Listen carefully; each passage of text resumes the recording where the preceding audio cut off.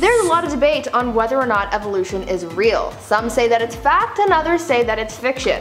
Personally, I'm someone who completely believes in evolution and I think it's fascinating. So I've compiled a list of evidence that further suggests that the theory of evolution really is true, and I'm going to share it with you guys today as we count down the top 10 evolution evidences you cannot deny.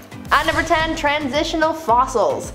For many scientists, fossils are their most important pieces of evidence to help put together the stories of our past. From fossils of ancient human remains to those of dinosaurs and other extinct creatures, these fossils can tell us a lot about the past. The best of these fossils, however, are the ones who demonstrate the transitions between different species. Transitional fossils are the ones that show the evolution between an ancestral form of one species and how their descendants changed over time. The best example of this comes from whales. We all know what whales look like. They're big aquatic mammals with blowholes on the top of their heads, but we have real evidence that shows just how these animals evolved over millions of years through transitional fossils. If you go back in time, there were two distinct fossils that demonstrate the whale's transition. The fossilized remains of Adiocetus and Pakicetus show how whales evolved from land mammals. The Pakicetus was a quadruped land mammal with their nose on the front of their faces. Over time, this mammal evolved into a seafaring mammal, and at this point their noses started to shift upwards as they adapted to the water. At this point, it was in the middle of their noses, but finally when you look at whales, you see that these old nostrils have shifted to the top of their heads and have become blowholes. We know all about this transition thanks to fossils, so they show a good example of evolution at its finest. At number 9, the fossil record. Some people try to disprove evolution because they've never seen these ancient beings people are going on about. But thanks to the fossil record, we have this proof, and it helps us piece together the story of our planet, when things happened, where they happened, and who they happened to. The fossil record is one of the best pieces of evidence that we have to go off, and these ancient remains really tell us a lot. Based on where in the earth you find the fossils, it can tell you an approximate date of when these things died, and when testing the remains and soil around it, scientists can also determine what the area's environment could have looked like. We are also able to piece together these beings' place in the evolutionary timeline. Based on their physical characteristics, where they were found, and the approximate dating of their remains, scientists can figure out what point in time they were from, who they might have evolved from, and in some cases, what might have come afterwards as well. We get the bulk of our information from the fossil record, and that's pretty important to the story of our evolution, because without it, we'd have nothing. Now before I carry on with the video, I would like to take a moment to ask you guys to consider leaving a like on this video to help the channel out, and maybe subscribe as well to join the fun and join the hive. At number 8, common anatomy. It is believed that we all come from a common ancestor, someone who came before all of us who passed down their traits over the years. Based on the theory of evolution, we can see evidence of this common ancestor through common anatomy we share with other creatures. Take for example our bone structures, our limbs, specifically our arms. They share similarities with other animals on this earth. For example, a bat wing, mouse arm, and even whale fin all have the same characteristics. This is because we share a common vertebrate ancestor, and through evolution among other factors, we were able to branch off into our own species, while still retaining some common anatomical characteristics that link us back to our ancient spawn point, if you will. If these anatomical similarities were created by accident, then that would be one hell of a coincidence, because the chances of so many different species all sharing a specific common anatomical trait is incredibly minuscule. At number 7, molecular biology. I just talked about how it is believed that we all share a common ancestor. I mentioned the anatomical side of things and how physical attributes give us evidence to support the evolution of life on this planet,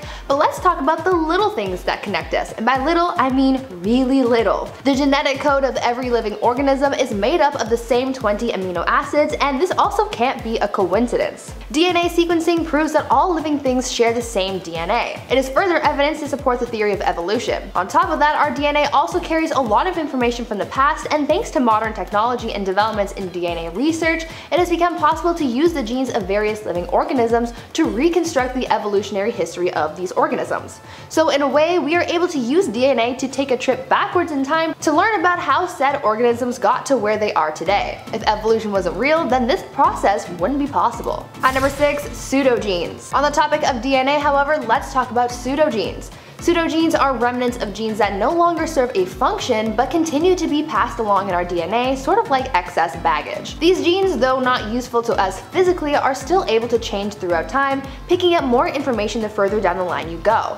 They're passed down through your ancestors, and they give us a lot of useful information about your lineage and are also able to help researchers reconstruct evolutionary relationships. For example, it is because of these pseudogenes that we are able to figure out that certain people have remnants of Neanderthal and or Denisovan DNA in their systems. And this can further explain to scientists when these bonds happened, and even sometimes where they happened. If it weren't for evolution, we wouldn't be able to get these answers, since these pseudogenes wouldn't have existed. At number 5, dogs. I would call myself a dog lover, and I'm sure a lot of scientists would say they love dogs too, because they give us a prime example of evolution. There are so many dog breeds out there, from the biggest and furriest to the tiniest little babies. Looking at dogs today, it's hard to imagine that they all came from one common ancestor, the wolf. But how did this happen? Well, through evolution, of course. Over the years, humans have had a huge influence on canines. We domesticated them thousands of years ago, but we also bred them to fit our desires, and that's how we got to have so many different breeds of dogs that we have today.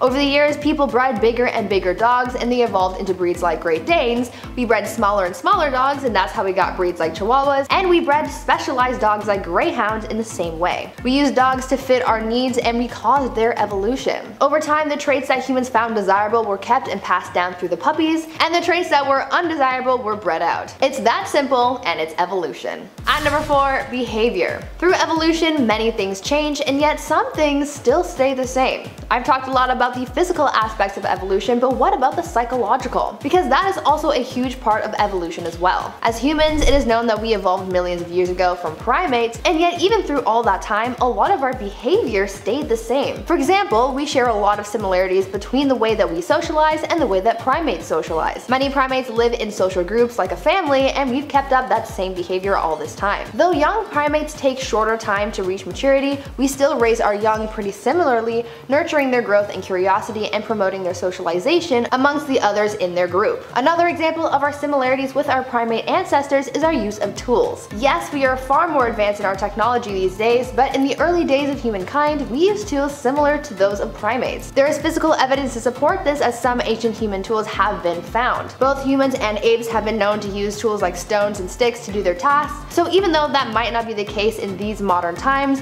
we all started off the same way. The only difference is that as we evolved, our intelligence and therefore our tools evolved with us. At number 3, location. Believe it or not, location has a lot to do with evolution. Depending on where an organism is, this affects the way that they adapt to their surroundings and therefore the way that they evolve. One of the greatest examples of this comes from the greenish warbler from the Himalayas. Scientists believe that this species of bird migrated from the south of the Himalayas to the north. Some birds migrating traveling west around the mountains and others traveling east. Over time, these birds began to evolve and adapt to their surroundings. They evolved so much that by the time both birds migrated to the north of the mountains, they were so different from one another that they were no longer able to mate. Remember, they started off as the same species, and over time they diverged, becoming two biologically different from one another. Their evolution was heavily based on their environment, and this sort of thing happens all over the world. That's why one tortoise from the Galapagos Islands would be very different from a tortoise from North America. They're both the same species, but also completely different from one another due to where they come from.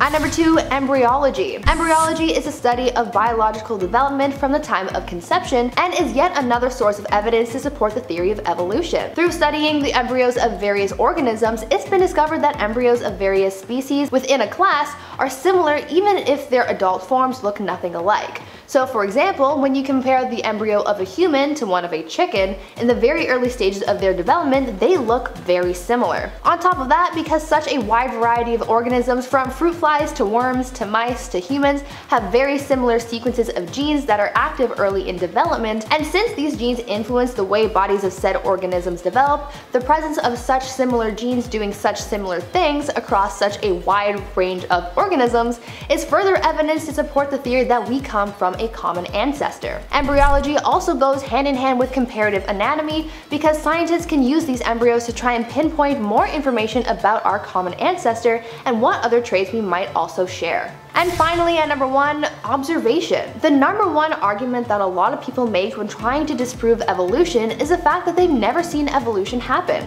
But really, that's not exactly true. Organisms are evolving constantly, but it's just such a slow process that most of us don't notice. But scientists have noticed, and there are a lot of creatures out there that are going through changes right now that we can use to prove the legitimacy of evolution. For example, there are 2 species of mice who have banded together to try and save their own kind by mating and creating offspring who are increasingly more resistant to pesticides. They're using the process of natural selection to evolve a way to adapt to threats in their environment to keep their species alive. Another example of evolution that is currently happening comes from moths. There is a species of moth that comes in 2 colors, a white speckly kind of color and black. At first they were primarily white in color, but as their environment faced pollution from soot from factories in the area, they started to stand out more and more and became easy prey. And so to counteract this, they started breeding with the rarer black colored moths, and over time they were able to blend into their soot-covered surroundings, prolonging their survival from predators. Pretty cool that we've been able to see this evolution happen right before our eyes. Now before I wrap things up, I want you guys to leave a comment down below saying what your favorite animal is, and if someone out there has a fact about that animal, reply to their comment and get a cool conversation going. Anyways, that's it for me. I've been your host, Bree Room, and until next time, stay safe, make good choices, and stay sweet, Bumblebees.